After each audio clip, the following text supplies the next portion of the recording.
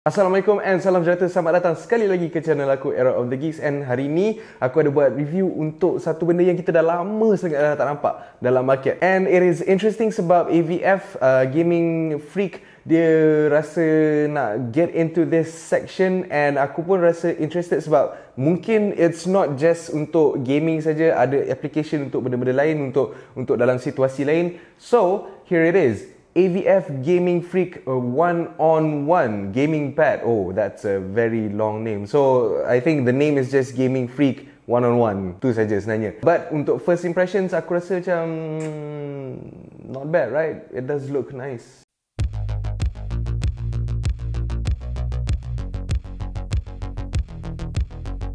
So, sebagaimana yang korang tahu, AVF ni dia actually a brand that is usually known as affordable, and also diorang keluarkan Gaming Freak punya section untuk diorang punya gaming punya section, and so far it has been a good track yang aku perasan lah. So far diorang keluarkan produk-produk yang not bad, and aku tengok ada a few products yang baru-baru ni pun which aku tak try lagi of course, tapi aku tengok from first impressions and ada pergi dekat dia punya warehouse hari tu, aku tengok sikit. It is not bad. So it is interesting, diorang rasa interested nak go back into the gaming pad punya scene, which is the applications are limited, and also at the same time aku rasa ada applications untuk dalam situasi yang lain. So let's take a closer look, shall we? Alright guys, so first things first, we are going to get up close and personal kepada design dia. Korang tengok dekat design dia.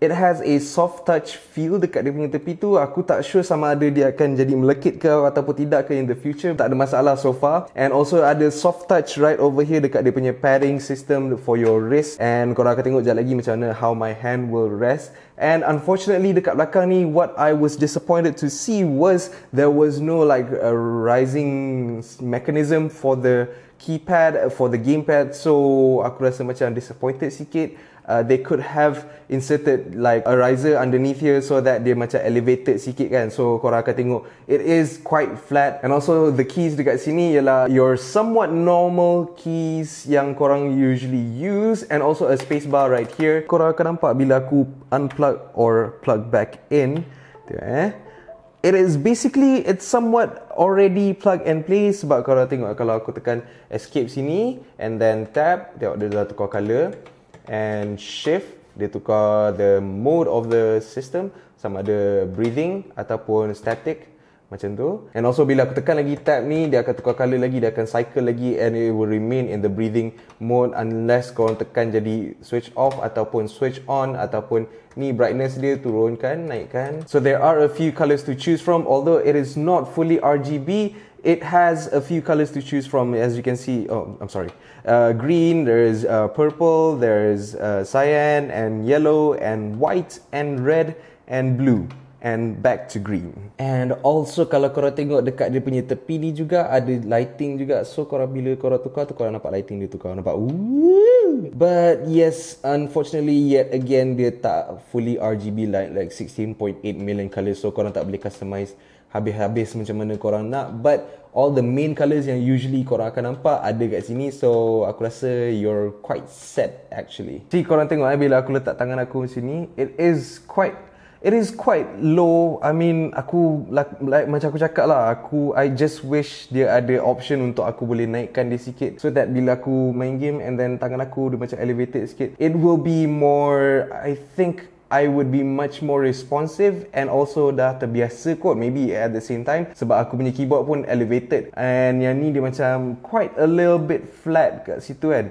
But it does feel very very comfortable right now. So gamepad ni bukannya mechanical, but the tactile feel daripada the macam plunger type of keyboard, keycap, I'm gonna show it to you in a little bit. So korang tengok sini. Korang jangan risau, in real life dia tak ada flicker macam ni sebab ni kamera, so dia akan nampak macam flickering. Kau tengok dekat sini bila aku tarik, dia tak ada keycap holder. So dia punya the type of switch yang ada ni is bawah tu membrane, and this mechanism right here akan buat dia rasa macam korang tekan dekat mechanical punya keyboard. So bawah tu ada rubber dome macam standard membrane keyboard, but the mechanism kat atas ni macam aku cakap tadi, it will give you a feel like macam korang tekan dekat mechanical. So bila korang tekan nanti dia jadi macam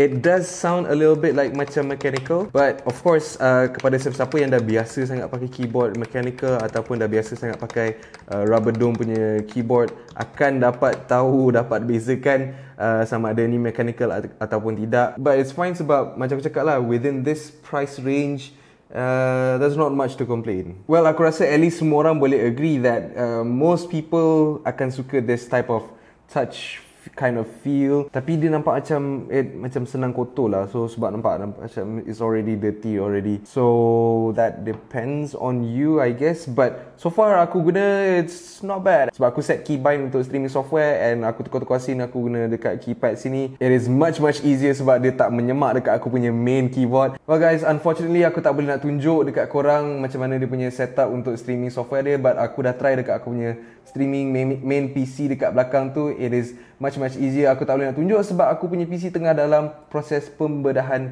lagi sekali, and you know what that means. So aku tengah test dekat laptop ni, and also the gaming pad is right here. So software is, you can just download from Google, just search and just download, ataupun korang boleh pergi dekat belakang kotak ni, ada tulis dekat belakang ni to download software, visit avf.com.my/support.php. kat situ korang boleh download the software for this AVF Gaming 1-on-1. You know what, Gaming Freak? Besides the fact that you didn't give us any option for elevation underneath, I'm still going to give Gaming Freak quite a high mark for design because it doesn't look, dia tak nampak macam terlalu flashy sangat macam the previous design daripada Gaming Freak, and dia tak terlalu minimalist sampai dia tak nampak macam gamer. It does look like a gamer, and it also looks quite professional. I didn't say as like really professional, but it is quite professional for my taste. It is not bad, and dia tak terlalu macam wow untuk depan mata sangat. And also dia punya, the spacebar is a nice touch because it, you know, you're using your thumb for the spacebar, and the design right here. And also a definite plus sebab dia bagi braided cable,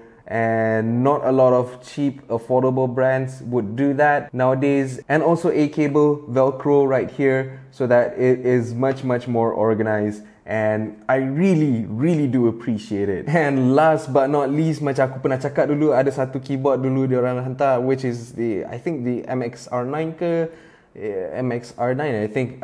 The Gaming Freak logo branding was so huge, so it was very obnoxious, it was very in your face punya type of branding. But this one, it is very subtle, and dia tak terlalu gah sangat, tak tunjuk sangat depan mata korang yang ni datang daripada Gaming Freak. And also that is a good touch, that is a definite plus. Good one, Gaming Freak. So what do you guys think? Aku rasa it's again very interesting sebab Gaming Freak dia masuk balik ke dalam market untuk gaming pad ni, where dulu Razer ada, and also I think Logitech, kalau tak salah aku, Logitech, was it Logitech ke apa ke benda ke, I forgot. Tapi they had the gaming pad juga, which is at one point it was all the craze. Everybody went so crazy about it.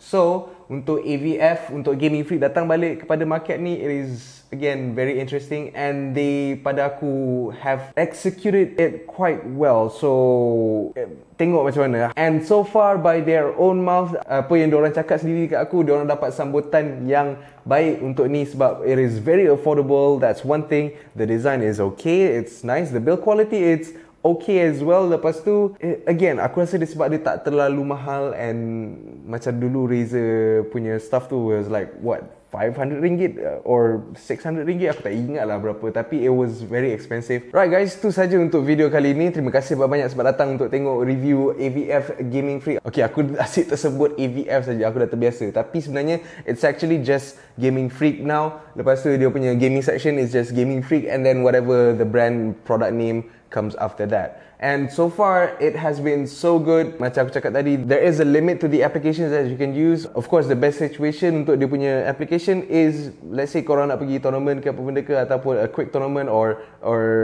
kau nak pack very lightly for a LAN party or something or whatever, then korang boleh bawa ni and tak semak sangat korang punya meja, or maybe ada dedicated section for just gaming dalam rumah kau. You can use this one system as well. And also kepada streamer-streamer kat luar sana tu, siapa yang nak jadi streamer and everything, korang boleh customize the key with the keyboard, with the software and everything. So korang boleh tukar scene sesuka hati korang secepat yang mungkin, just menggunakan the keypads and everything.